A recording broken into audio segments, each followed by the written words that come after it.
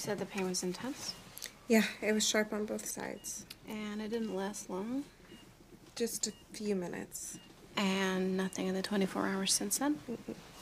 My OB said it was probably around ligament pain. Yeah, that's basically growing pains. Your uterus is expanding, so do your ligaments. Normal fetal heart rate and movement. Your BP is perfect. Everything seems normal.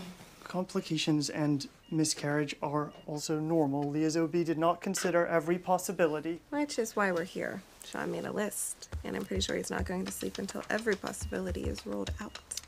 I categorized every medical complication that could negatively impact Leah or the baby, then sorted by case fatality risk. I'll get started on the tests.